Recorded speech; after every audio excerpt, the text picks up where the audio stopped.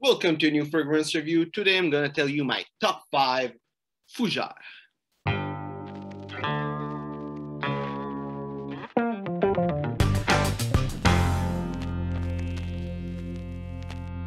So, not so long ago I did my top 5 barbershop fragrance, and barbershop and Fougère are kind of somewhere in the same territory. Barbershop fragrance don't have to be Fougère, and Fougère don't have to be barbershop fragrance, but really often Fougère and barbershop fragrance are pretty much the same.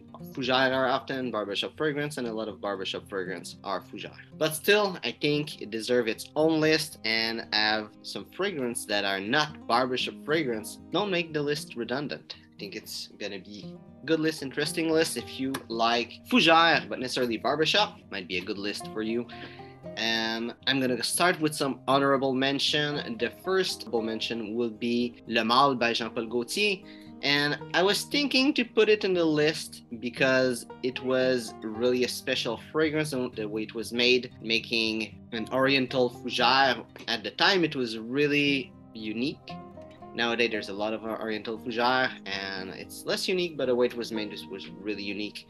But still, I think everything on my list was better and it was really fast, like rapidly removed from the list. Another honorable mention is Azaro pour Homme, which is really a beautiful fragrance. It smells great. It smells really like a classic barbershop fragrance with a little twist with the caraway and anise. And the anise is really unique, at least from what I know, with not necessarily unique, but rare in barbershop fougère fragrance, I should say. But still, I think it's not as unique as some of the other one. Not necessarily unique in the way that they stand out from other kind of fragrance, but more unique in a way that it's easier to find someone wearing Azaro pour Homme as its signature scent than most of the other fragrance, with the exception of maybe one of them. And finally, for a last honorable mention, I also have my own fougère. It's also an oriental fougère, which is right there where I'm pointing you. And it's also available as an aftershave, and it's traditionnel. If you're interested to know more about it, you can look in the description and go on my website for more info. So let's go with the top 5. Number 5 and number 4 was really hard to put them in which order, also with Azaro pour Homme that was a contestant for those positions.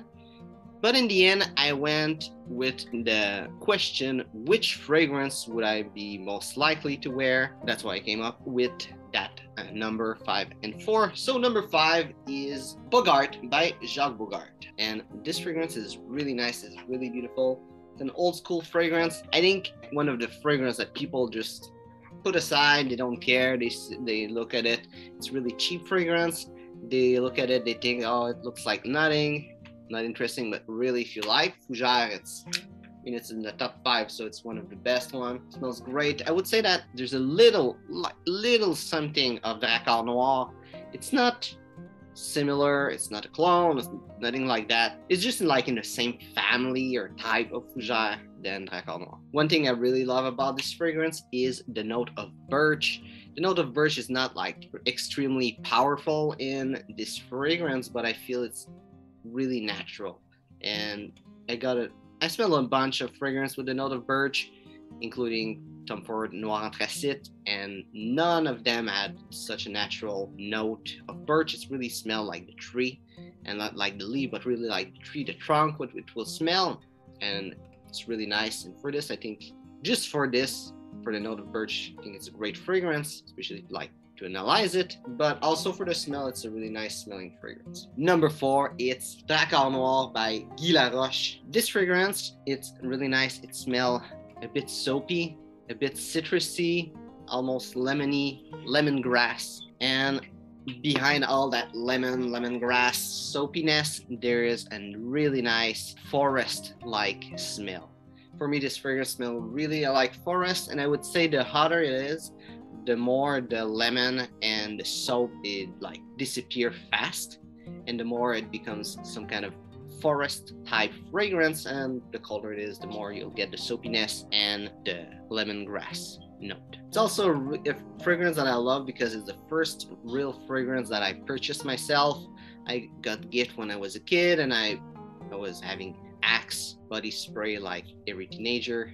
At the time I was a teenager, but it's the first one I really bought that it was a real fragrance. I wanted something nice. This is what I got, and this is not this bottle. I finished it a long time ago, but I always want to have a bottle in my collection, and that makes it nice for that. And I know many of you will have got this as your first or maybe one of your first fragrance. But even without the nostalgic purpose of it, it's a nice fragrance. Number 3, it's Bijan Men by Bijan. And this fragrance have a weird shaped bottle, but what's inside of it is just crazy. It smells spicy, and there's aldehyde, and it's extremely powerful.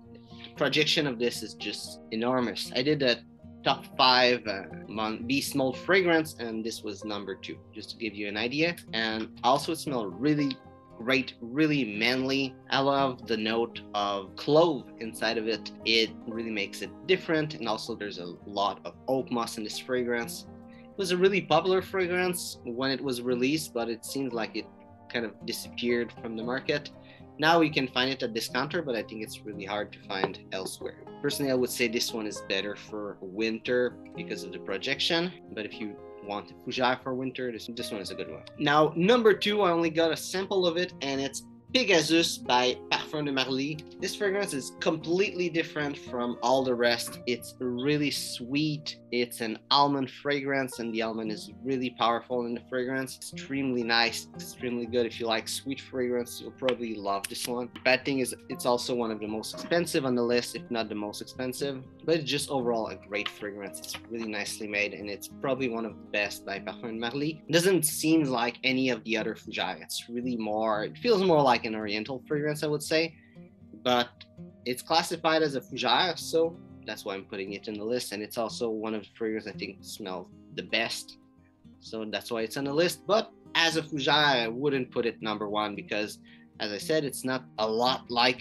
other Fougères. It's more oriental, so I don't think it deserves number 1, even though I think it smells really good. And number 1 is Fougère Royale by Houbigant. I just got a travel atomizer. It's an official one by Houbigant, and this fragrance is just crazy.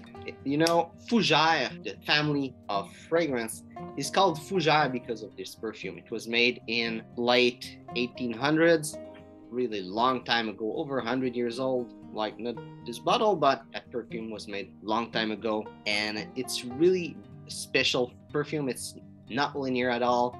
Project like crazy. It started with being floral, it became more spicy, it finished to be more woody, more aromatic at times. It evolves through time. There's a lot of note that you can pick up. One of the note that is more present there, I would say, it's cinnamon. And also another thing about this fragrance is the first fragrance that used an aroma chemical, and it's also the first fragrance that used coumarin, which is the molecule that started Fougère, because every Fougère have that in common, the use of coumarin and other stuff, but the use of coumarin is really what started that style of fragrance. Also, smells really nice, and every fragrance on the list lasts a good 8 hours and more. They last long, they project well. I would say that maybe number 5, Bogart, doesn't project super well, but it's really nice for summer. And overall, that top 5 is all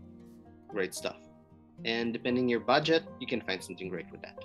So, hope you enjoyed this video. If it's the case, we'll like and share. If you have another favorite Fougère, write in the comment which one it is, which Fougère you think is really the best. And if there's any of the fragrance there that you disagree with me, you think they're really bad, also write it in the comment. I'd be really happy to hear from you. So, thanks for watching, and see you soon.